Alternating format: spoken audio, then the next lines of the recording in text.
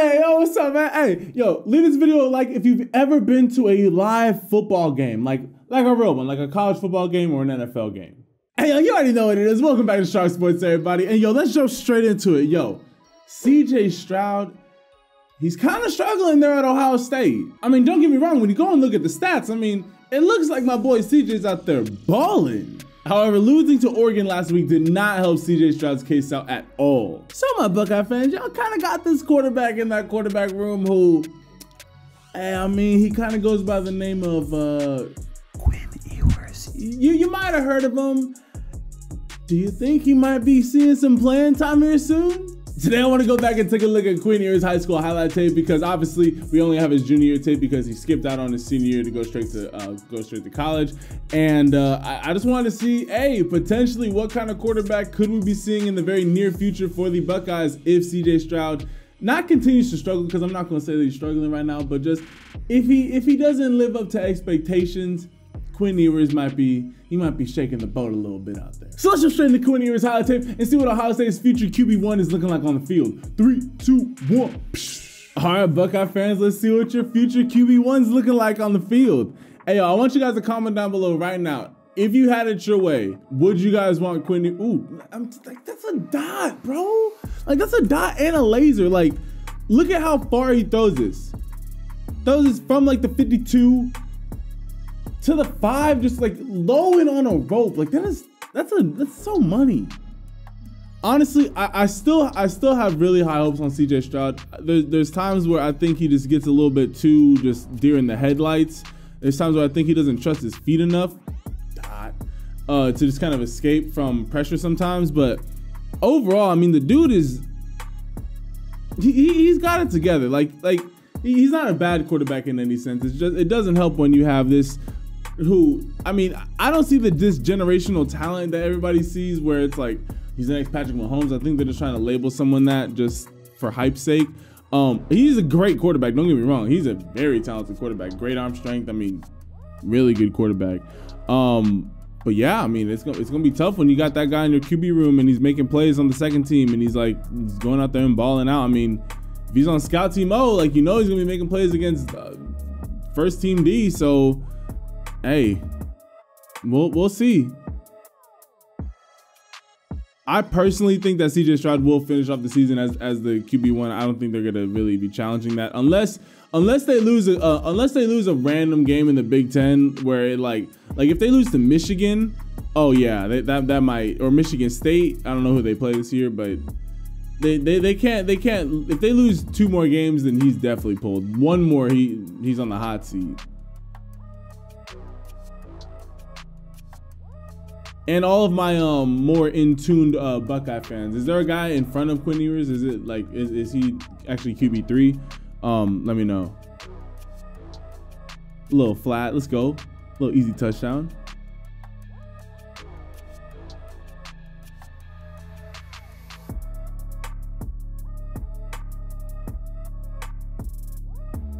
I mean, just look at like this is such a high level throw for a high schooler to make. I mean, look at where he's throwing this. I mean, first off, the anticipation. He's throwing this in basically into triple coverage.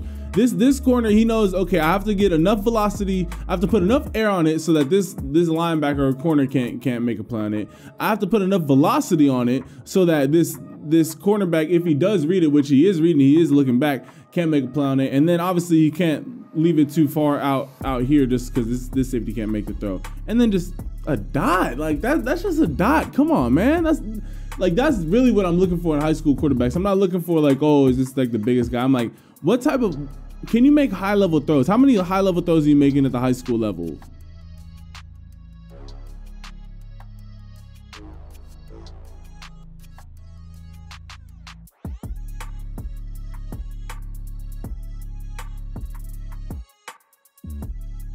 Bro, homie's cold. Like I definitely want to see what he's looking like. I would love to go to an Ohio State practice and to see what. Ooh, pull away from him. Okay, I forgot he low-key. See, hey, this is gonna sound away, but if you guys think I'm racist, I'm half white, so y'all can't say nothing. But I really do be thinking people be sleeping on how fast some of these white quarterbacks be.